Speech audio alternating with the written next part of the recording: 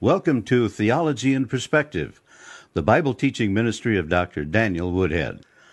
This program is dedicated to bringing you relevant insight into the biblical text that pertains to our time. Here is Dr. Woodhead with today's Bible teaching. The name Zechariah comes from a Hebrew word that is Zechariah, but the Hebrew word comes from a verb, zakar, and it means to remember. So the Hebrew word for remember is zakar. And then the last half of the word is a truncated word for God, Yahweh, so they just have Yah, zakar, Yah. God remembers. And it's a fitting name here because it's a discussion of God remembering Israel. And at the time this was written, it was right near the end of what we call the exile or the Babylonian captivity. And this is a real common name in the Bible. It's found about 43 times, and it's over 20 different people have been given this name. But this guy is very, very special. He was given these prophecies about 520 BC. And the prophecies range from the end of the exile all the way through to the second coming of Jesus of Nazareth. Although his name is not given here as Jesus, it's given as the branch and several other names that we'll explore as we move through this book. It's been viewed as the apocalypse of the Old Testament because it's just filled with vivid imagery about what's yet future to us, and some have called it a continuation of Daniel the prophet, because there's so much information about the times of the Gentiles. This guy was born in Babylon. He was, as his father and grandfather, a priest and a prophet, just like Ezekiel and Daniel. He was a contemporary of a man named Haggai.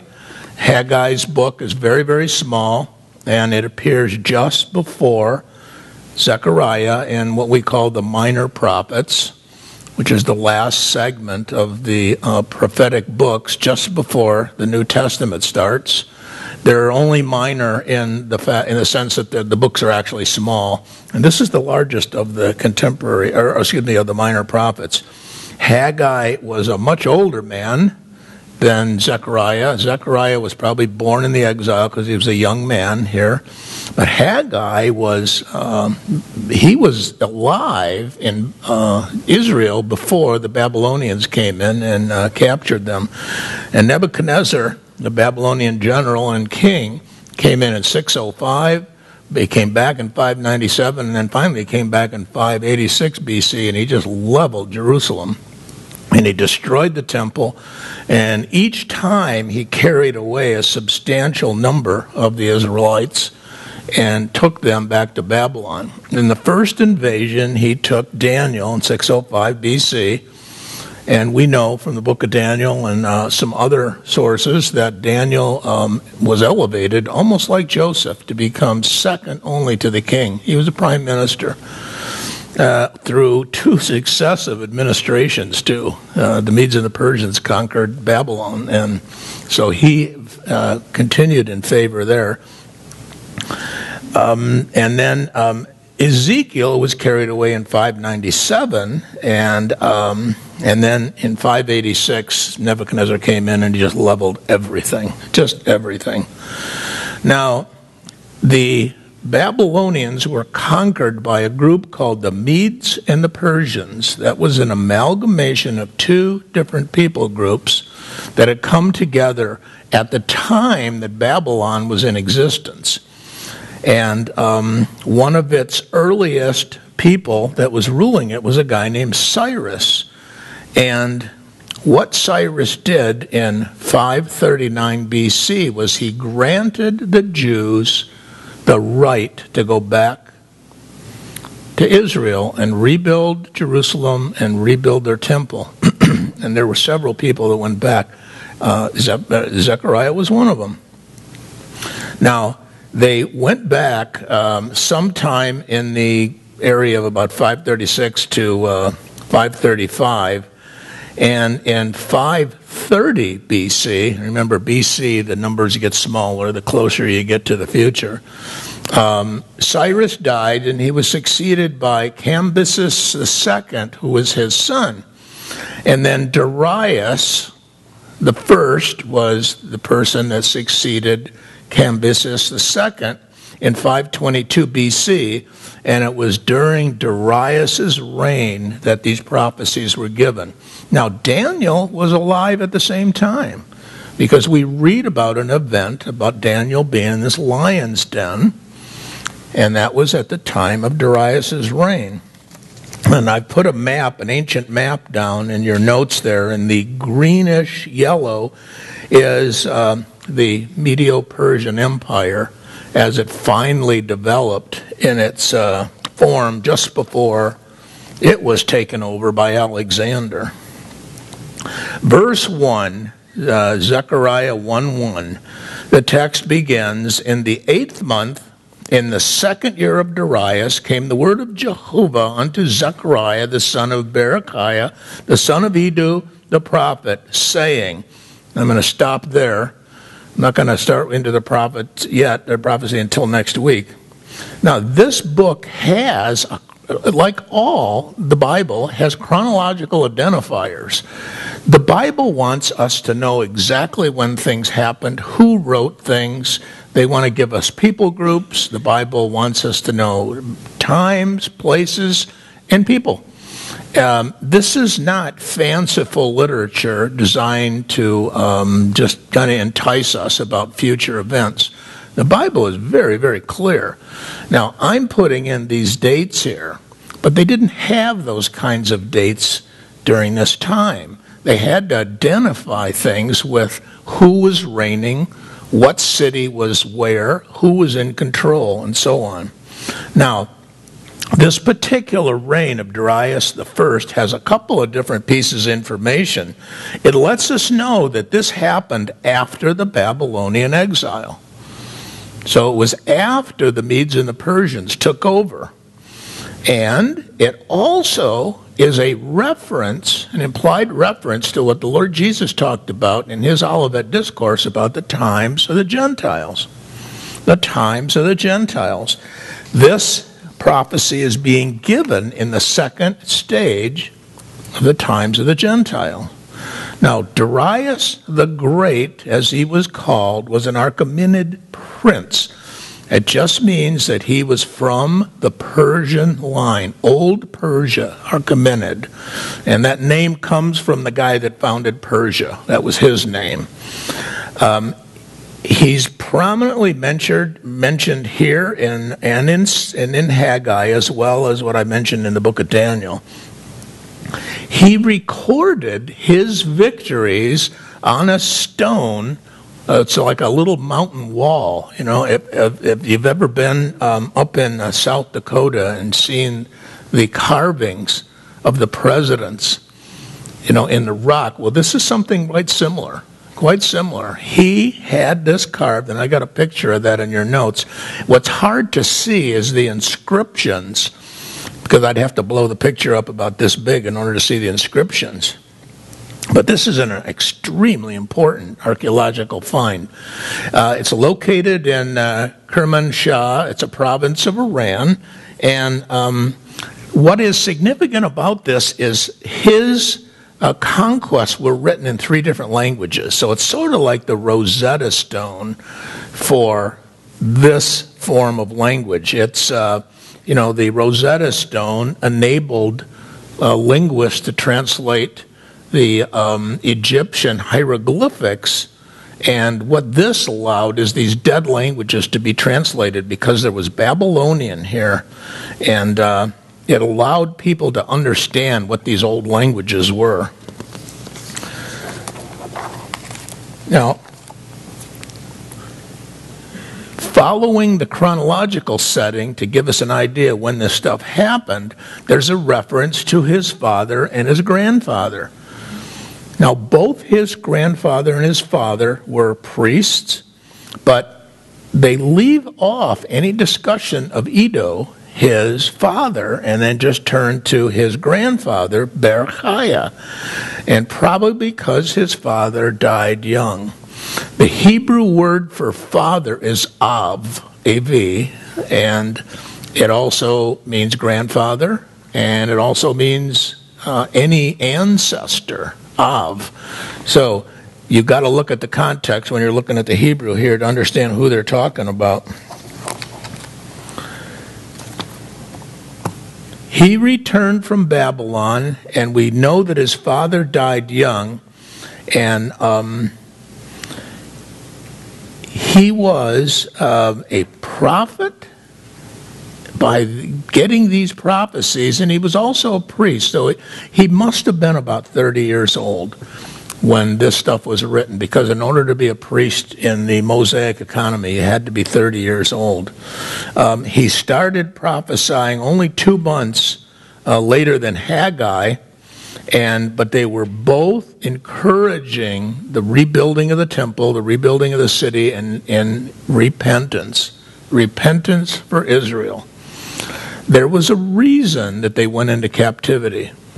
You know, it wasn't just happenstance that this occurred. The Lord has taken down empires because of the way they treat him. And, you know, we can look at the United States and say the same thing's going to happen here. The same thing's going to happen here. We've turned away from God, and there's plenty of forces that are trying to pull us away from him now. I mean, there's rampant homosexuality, there's rampant abortion, crime. You know, all the mainline denominations have caved in. Hardly any of them even know what the Bible looks like, and they don't teach the Bible. We have pulled away from God, and our demise is imminent. It happened here.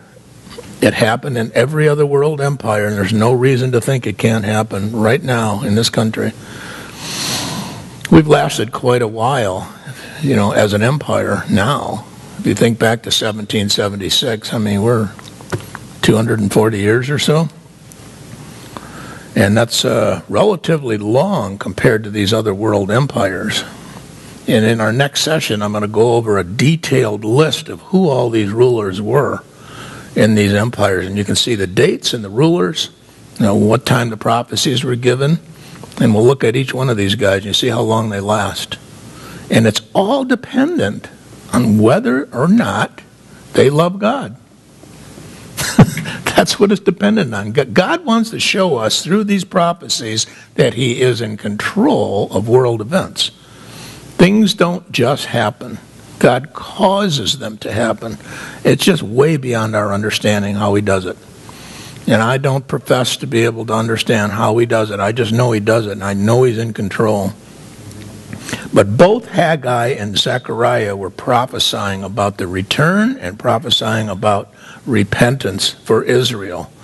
Now, he was still pretty young, because we get a message here in Zechariah 2:8, Hanar Halaz, the young man, Hanar Halaz, the young man. And here he is referring to himself, because he's writing the book. Now, the Jews were in Babylon for 70 years when they were given the authorization to go home under Cyrus. And Zechariah was one of the guys that took advantage of this, and he was going back. He died in Jerusalem at an advanced age. He was buried next to Haggai. And the prophecies that he got, as I mentioned a few moments ago, went all the way out, yet future to us. And he talked about the second coming. Now, the Old Testament prophecies of the second coming of Christ are mingled together with the first coming. So that was what caused these guys some confusion when Christ appeared the first time, because they just didn't understand how here's the Messiah and somebody's killing him? I don't get it. He comes first as a suffering servant, and then he comes back as the king, taking his kingdom. There are plenty of references to the Lord Jesus in this book as we move through it. And predictions that Christ made about the times of the Gentiles, I think, are really important for us to understand. So I want to spend the rest of our time this morning talking about what the times of the Gentiles are, and then I'll conclude that next week. It should be a proper introduction to this book and the book of Revelation, because they're explicitly laid out here. And the chart that I'm going to give you next week, as I'd mentioned, is going to have everybody that's been one of the rulers in these empires and the dates that they ruled and who succeeded them. But, I remember I looked at this when I first looked at it and thought to myself, well, why is this important? Who cares? Who cares who was there before? And who cares who is going to be in future, to us? Because the Lord Jesus said it was important. He said it was important so, one, we would not be deceived by the times that we live in. So we would understand exactly where we fit in all of human history. And we can easily see by looking at what the Bible teaches about the times of the Gentiles that it validates the authenticity of the Bible. The more you know in the Bible, the more real it becomes, because it's tied to specific human events, specific governments, specific people, specific places. God wants us to know what he said, and he wants us to understand it and believe it. He doesn't want to just throw out a bunch of commandments. Here, do this. And I know most churches teach that today. Just do these things. That's all you need to know. You'll never get that sense of belonging, and you'll never get that sense of identifying with this unless you read the whole thing and understand the whole thing, because that's when we get that deep, rich understanding that, hey, this is real. This is not just a clever set of ideas there somebody put together. It's real. God superintended the writing of these scriptures, where you got 66 books written by 40 authors over a period of almost 2,000 years that all testify to the same story and the same God. All of them. What the Lord was referring to when he said the times of the Gentiles, and he made that reference in his Olivet Discourse, and we read that in Luke 16 and Matthew 24 and 25, what he was saying was that the Gentiles are going to control Jerusalem until he returned. This is what he said about the trampling of Jerusalem in Luke 21:24. And they shall fall by the edge of the sword, and shall be led away captive into all nations. And Jerusalem shall be trodden down by the Gentiles until the times of the Gentiles be fulfilled. When we were walking around the old city of Jerusalem just a few weeks ago, I kept thinking of that.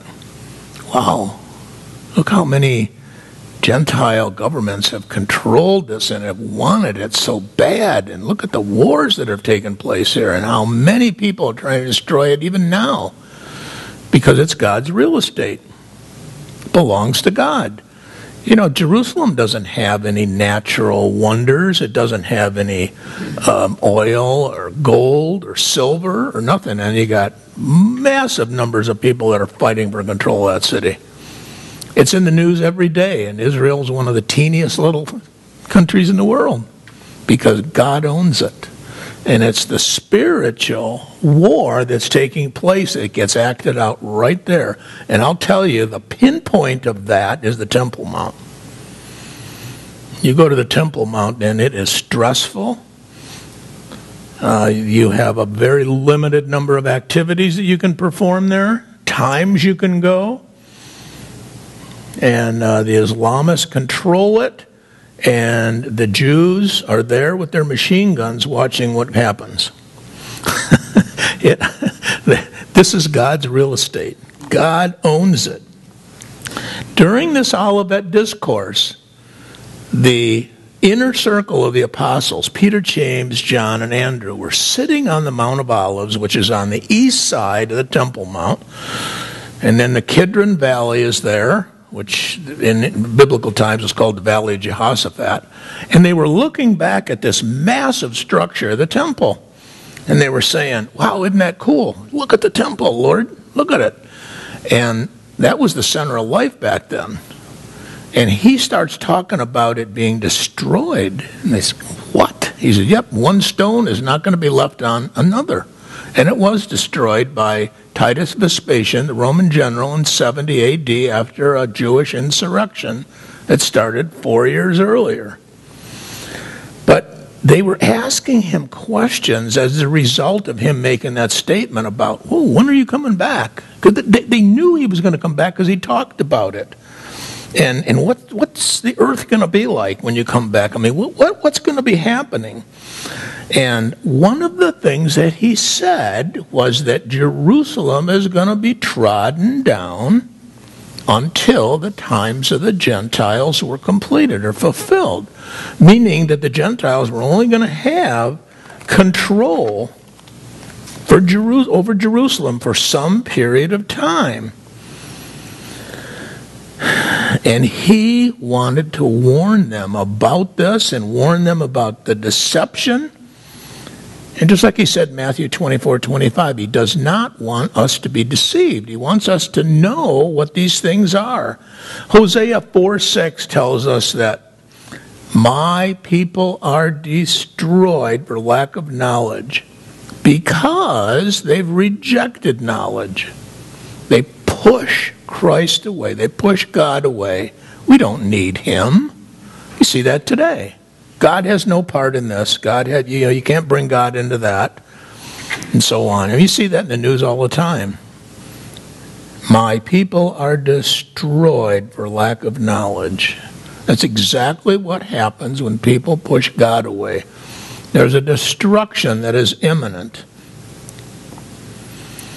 Therefore, when you do that, you're going to be deceived because you're going to believe every wind of doctrine that comes along. You say, well, I don't know what to believe. We've been told that the Bible's not true, and that's not accurate.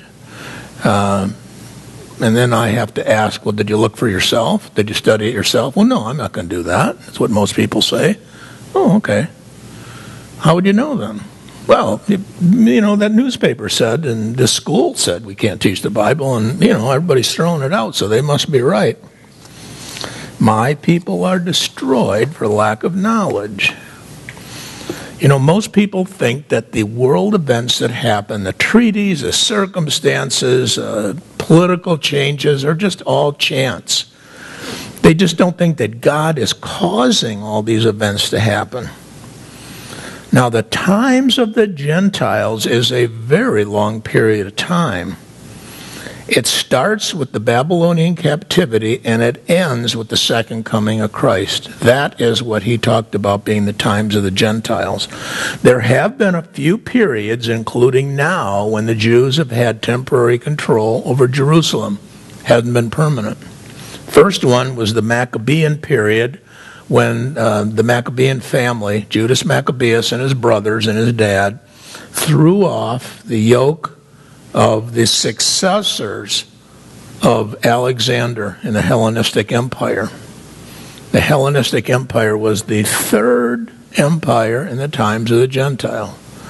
And Antiochus Epiphanes IV was in Jerusalem, and he was just an absolute despot. And the Lord raised up the Maccabees, and they threw them off. But they were only in control of Jerusalem from 164 BC until 63 BC. Then there was a Jewish revolt against Rome, and that started in 66 AD, and it ended in 70 AD. It was short-lived too. And as I've mentioned, that's when Titus Vespasian just leveled the Jewish temple. And he didn't want it destroyed, but somebody burned it, and all the gold that was inside, it melted into the crevices between the stones, and the Roman soldiers took all the stones apart to get to the gold. Just like Christ said, one stone is not going to be left on another. Then there was a second Jewish revolt between 132 and 135 AD. There's a guy named Simon Bar Kokhba, that the unbelieving Jews believed he was the Messiah. And of course, Christ said there's going to be a lot of false messiahs that are going to come after me. And this was the first one, probably the biggest and most well-known. And he was followed by thousands of people, and so they tried to have a revolt against the Romans that were controlling them. And for about 3.5 years, they grabbed control of Jerusalem. But the Romans crushed them. Hadrian, the Roman general, and ultimately another Caesar, he crushed them. So they had control for a very, very short time. And then now, today, since the 1967 war, they've had control of Jerusalem. That's going to be short-lived too, because in the middle of the Great Tribulation, the Antichrist is going to take it back. The abomination of desolation is going to be set up in the Holy of Holies, which is an image, like a puppet, a Pinocchio, if you will, of the Antichrist is going to be set up in the Holy of Holies. Satan will cause that puppet to come alive in the Holy of Holies. And the Antichrist is going to declare himself God and mandate Antichrist worship, or whatever his name is. Antichrist is just a euphemism. He's been given 100 names in the Old Testament, but we don't know what his actual name is going to be. We just know he's going to be a leader of the world in the one world government. So they've had temporary control. And in order for us to understand the times of the Gentiles, we got to look at Daniel chapter 2, Daniel chapter 7, and Daniel chapter 11. And I just want to look at chapter 2 today. There was an image that Nebuchadnezzar, the king, saw, and it was in a dream, and it really bothered him. And so he went to his soothsayers, his prophets, if you will, and they're false prophets. And he said, "Hey, I had this dream. Tell me what it is that about this dream." And they said, "Yeah, sure. What did you see?" And they said, "No. You tell me what I saw, and then you tell me what it means. If you guys are that good." And they all wilted. They couldn't do it. So he obviously, calls their bluff and knows that they're not very good. Somebody tells him about one of the kids that was taken from Israel in 605 BC that has a special relationship with God, and let's use him. So they called Daniel, and here's what Daniel says in chapter 2, verses 31 to 35. "Thou, O king, sawest, and behold, a great image. This great image, whose brightness was excellent, stood before thee. And in the form thereof was terrible. The image's head was of fine gold, and his breast and his arms of silver, and his belly and his thighs of brass, his legs of iron, his feet part of iron and part of clay. Thou sawest," it's in the dream, "till that a stone was cut without hands." That means it wasn't made with human hands, "that smote the image upon the feet that were of iron and clay, and brake them in pieces. Then was the iron and the clay, the brass, the silver, and the gold broken to pieces together, and became like the chaff of the summer threshing floor, and the wind carried them away, that no place was found for them. And the stone that smote the image became a great mountain and filled the whole earth." Now, the prophecy is just loaded with information about these world empires. It's a general description that's given here that's got a lot of specificity. Now, the image is described as having a head of gold and breast and arms of silver. The breast and the arms, there's two different arms, and they're made of silver. The belly and the thighs of brass. Legs of iron, two segments that are iron, ending with feet and toes of part iron and part clay. We got 10 toes. So you got 1, 2, 1, 2, and 10. Now the metals have great importance. They increase in strength and specific gravity as they move from the description of the head to the toes. And they decrease in value.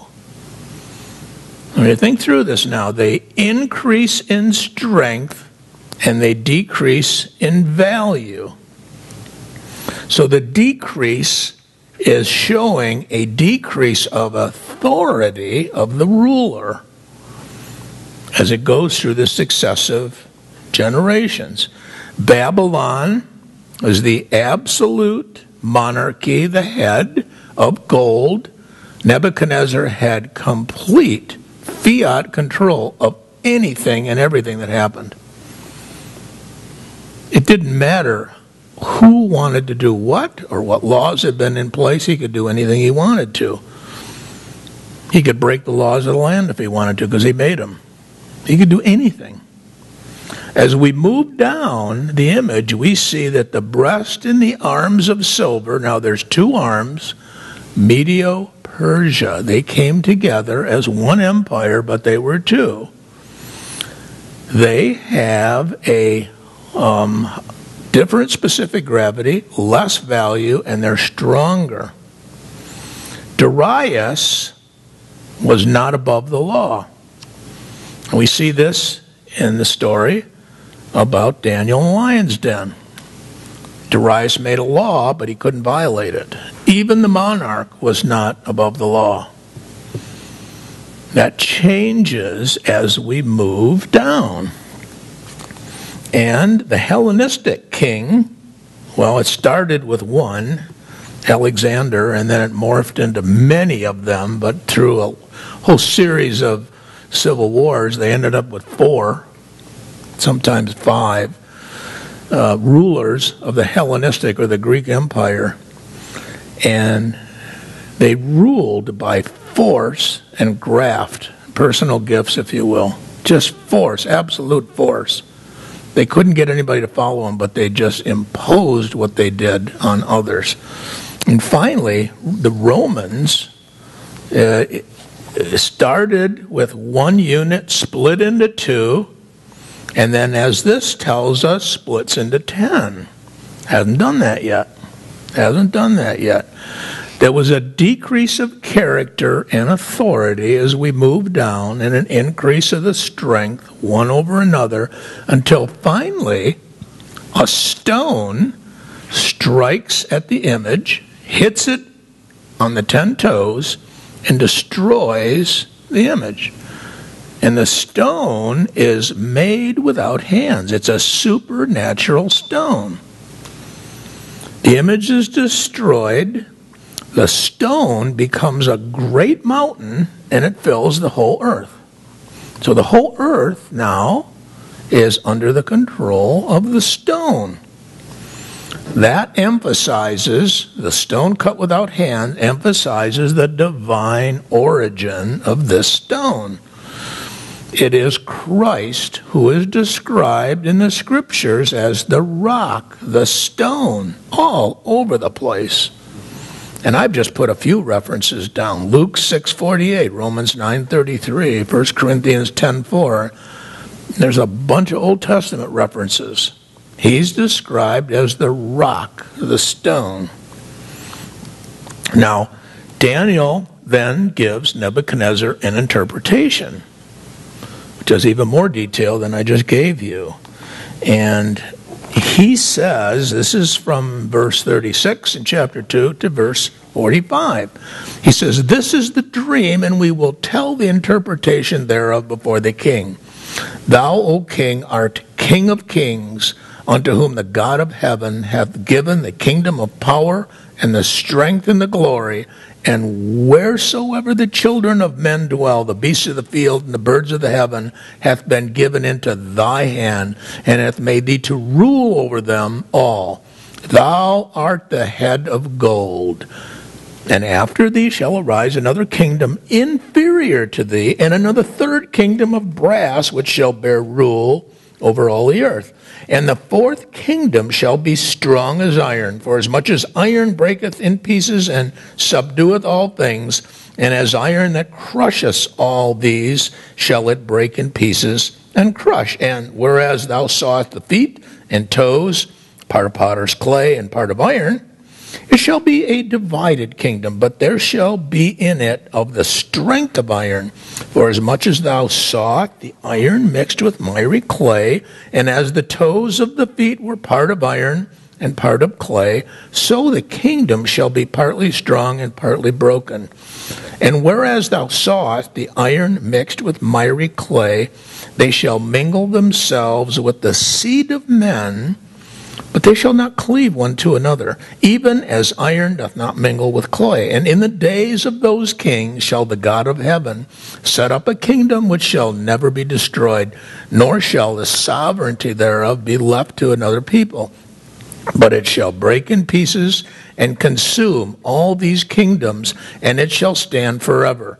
For as much as thou sawest that a stone was cut out of the mountain without hands, and that it brake in pieces the iron, the brass, the clay, the silver, and the gold, the great God hath made known to the king what shall come to pass hereafter. And the dream is certain, and the interpretation thereof sure.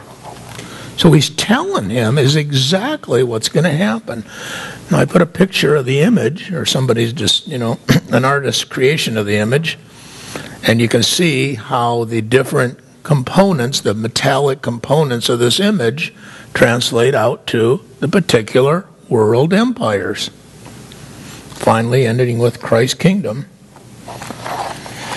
Now after he hears this, after the interpretation, after this is the interpretation and he describes it,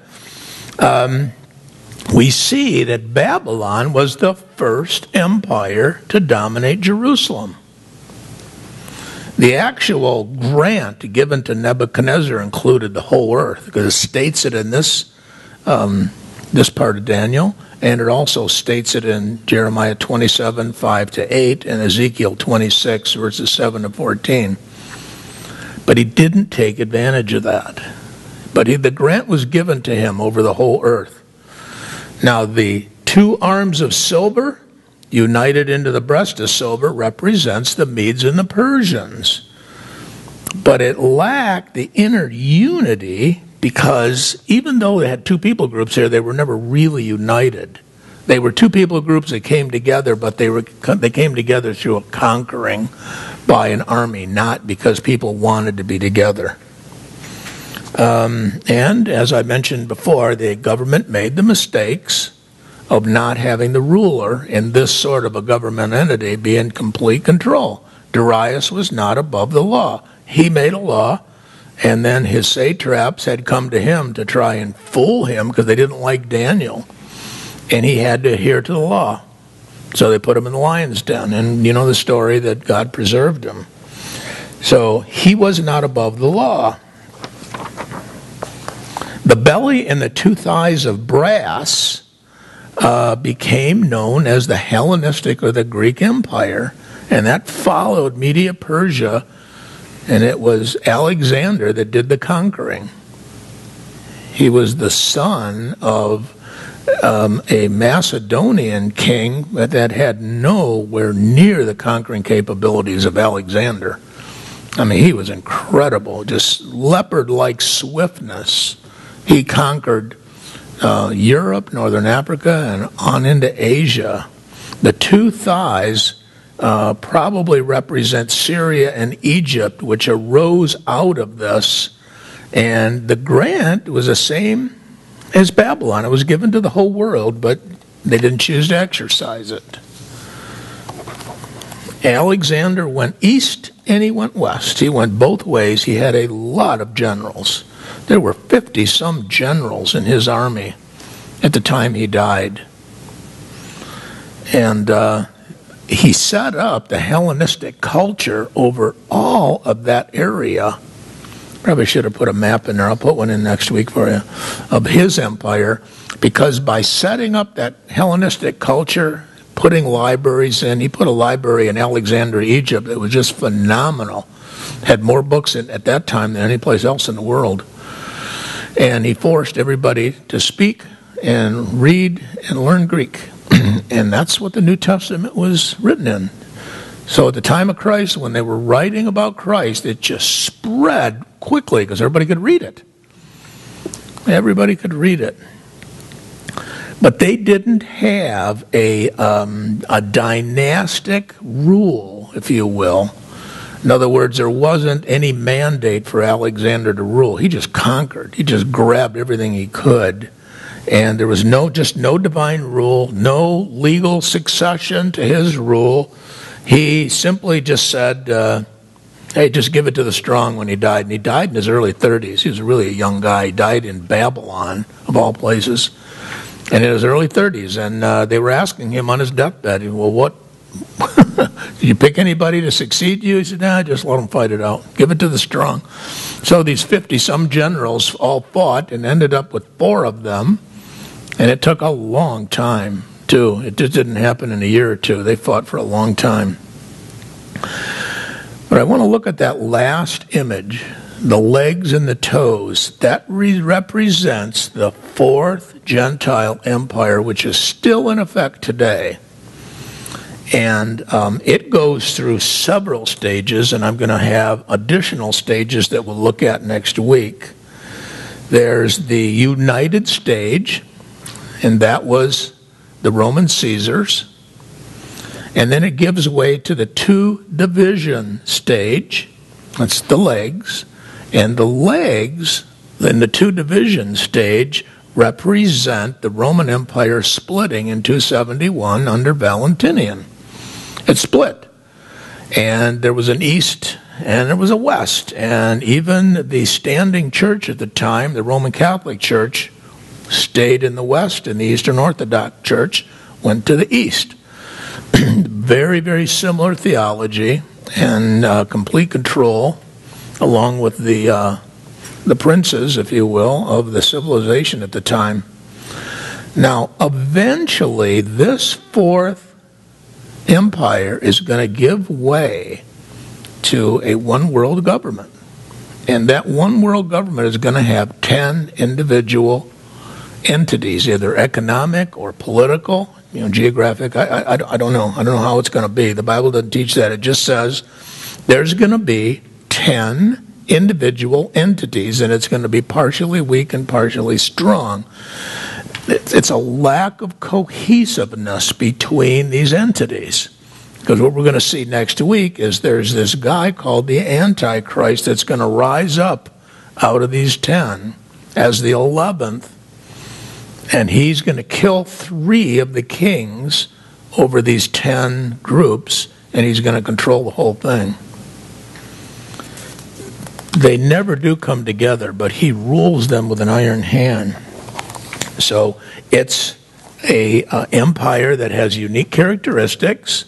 It's not going to be cohesive, and it's not the Romans. The Romans started what we call imperialism today, which is an entirely different form of government than the conquerors before them. And that's what the Romans set up, imperialism, and that's what the Western democracies are today. They're imperialistic forms of government. So all of these other ones are going to be destroyed, but they don't leave the earth. They just lose their power. They stay on the earth. It's just their power as world empire ceases. Then this stone comes. This stone that is supernatural. Now, a stone or rock, as I said, always represents Christ, or the second person of the Trinity. And he crushes this last world empire. Look what 1 Corinthians 10:4 says, and all did drink of the same spiritual drink, for they drank of the spiritual rock that followed them, and that rock was Christ. Christ is the cornerstone. He's going to eliminate the last segment of this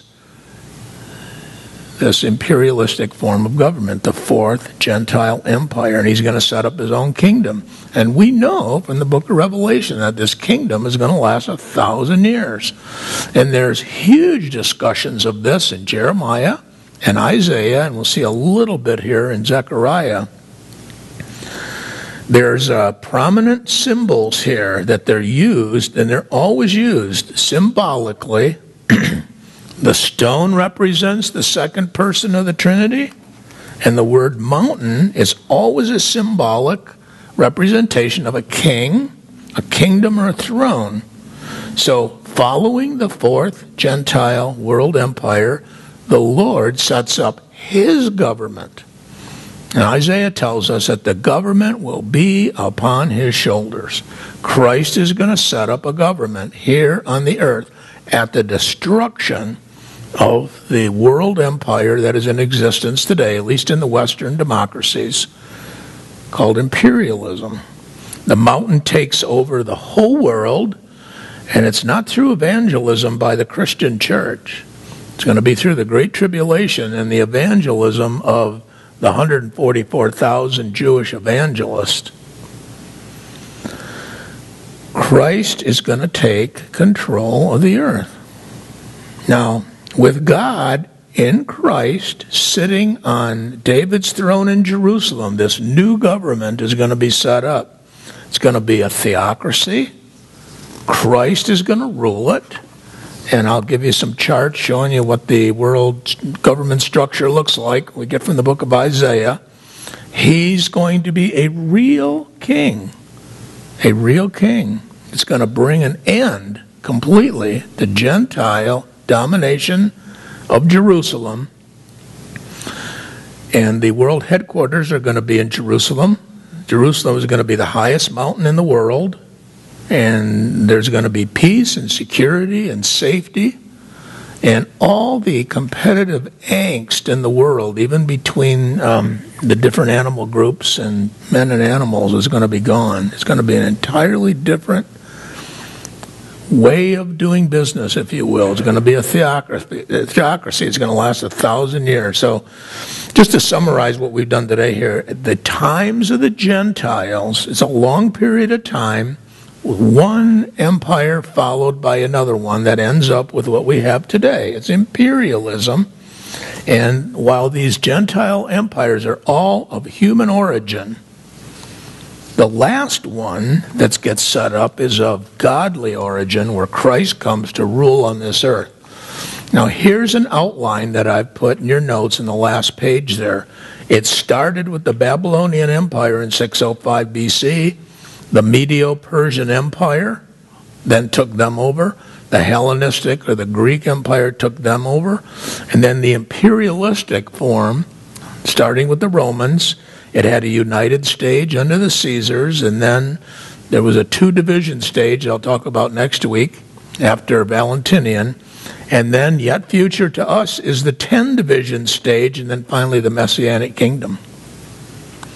Shall we pray?